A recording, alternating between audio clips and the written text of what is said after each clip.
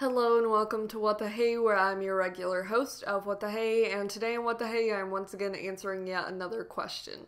When I go to my notebook of knowledge, I see the question of, why the hey do we build theme parks?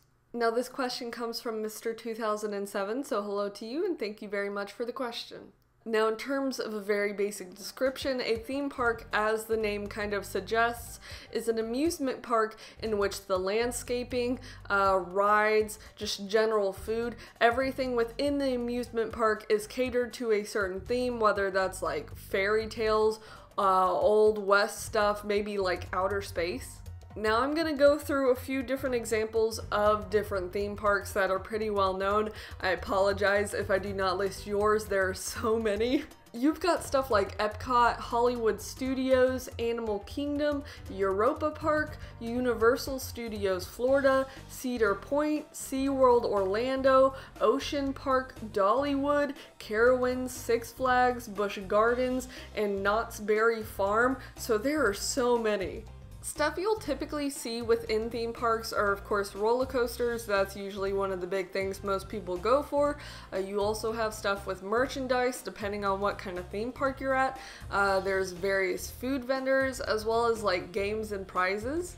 Now, actually getting to the main point of this question, I'm going to now list a few reasons as to why we do build theme parks. For the people who do build the theme parks, the biggest reason, for the most part, is financial gain. Whenever I think of amusement parks and theme parks in general, like Disney, the first thing I usually think of is, oh yay, cool and great rides and different cool places to be. Usually the second thing I think of is how much money the people behind these parks are making on the daily. I mean, again, you have places like Disney where each person individually, unless they're under like a certain age and they can get in free, the amount of money people are having to spend not only on just like parking in a park to get to the theme park, you think of food, if you're not bringing food, then you don't necessarily have to worry about it unless you're buying the food to go eat, but like also spending money for food at the parks, as well as just maybe doing games while you're there, and let alone the ticket price to go to a theme park. So while I would like to think that people build theme parks simply because of the joy that it brings people, I really don't think that's the top case. The next biggest thing, especially for people who really enjoy roller coasters, would be the thrill. One of the theme parks that I mentioned, Carowinds, is a theme park that I've been able to go to a few times, and I've been able to ride some of the biggest and fastest coasters in the Southeast, ha ha ha. I believe the biggest one for a little bit was the Intimidator, but then the Fury 365 came in and everyone was like, bruh, this is so great. Another reason as to why we build theme parks would be the atmosphere. I would say a good example of this would be a place like Epcot, one of the parks that I personally really enjoy. And that's mainly because I love different cultures and history and just different countries in general. So in Epcot, it's split up into different country sections. Like you can go to like India and I think like France, and like there's a section about the US, which I think is about music, so that's great. But that whole atmosphere and how it's set up is so fun. But you also have places like Universal Studios that have a whole Harry Potter section where you feel like you're in the Harry Potter world. Another reason why people do theme parks is to kind of have mascots there. I know like with Disney, they're pretty big on mascots and characters being in the park, so you also kind of get that atmospheric thing from it. But mascots are pretty cool because it's like you get to see the characters you've seen in movies in real life. I don't feel like this is too big of a reason, but getting exercise is something that you'll definitely encounter when going to a theme park. Especially Disney. I had a Fitbit at one point, and I think I wore it to Disney or like a theme park at one point, and I definitely got more steps than I usually do.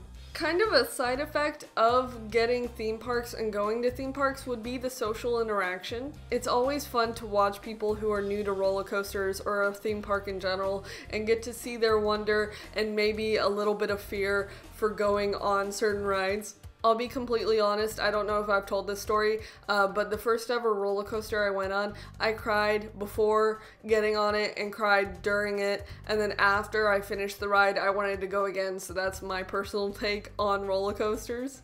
But just being in a place where a lot of people are having fun together is just something that's pretty nice. The last thing that I saw people mention on some websites discussing theme parks was the idea of escapism. And when I saw people mention that, the first big idea in theme park that came to my mind for that was Disney. And I'm not really gonna do anything other than mention it, but like Disney adults, that's what comes to my mind when seeing escapism related to theme parks. Because when you go to a place like Disney, you're there to have fun, hopefully, and maybe you'll forget the fact that you're spending a bunch of money. But you're there and you're seeing all these people having a good time, there's cool rides, the parks themselves are usually really well maintained, so it's like, this is just a really chill place to be.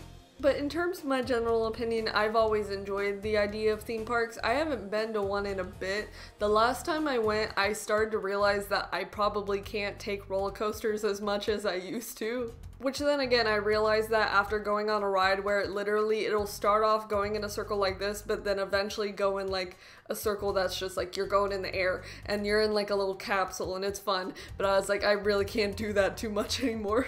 I listed a few parks that I haven't been to. One of the ones I do want to go to is Dollywood because I love Dolly Parton and I've seen pictures and my brother's gone and he liked it, so that's one of the ones I want to go to at some point. But like, I've been to Disney. Animal Kingdom's really cool, Epcot's super fun, Hollywood Studios, there's a bunch that are super great and have really good atmosphere. That's definitely one of the things that I take away from theme parks. I keep mentioning Disney, and I'm not someone who fully supports Disney 24/7, but I think one of the biggest strong points that Disney has is the waiting time and like the waiting experience before actually getting on a ride. Some parks will literally just have you like in these bars like waiting to get on a ride and there's nothing around to look at or do, but with Disney they always have like some sort of theme even with a ride that you kind of get to explore and experience before even getting on a ride. I will say they're good at that. But yeah, in general, theme parks are fun. If you've never been to one, I would definitely suggest it. Even if you're not someone who's super into roller coasters, maybe pick somewhere that has other stuff to do besides just roller coasters. Okie doke, time to flamingo. Huzzah! But that's essentially the answer to the question, so feel free to let me know if there's anything that you would like for me to discuss. I do have a Wix website where I kind of show what I'll be discussing within a certain week throughout the rest of this year, so feel free to check that out. But that's essentially it, so thank you very much for watching. Bye!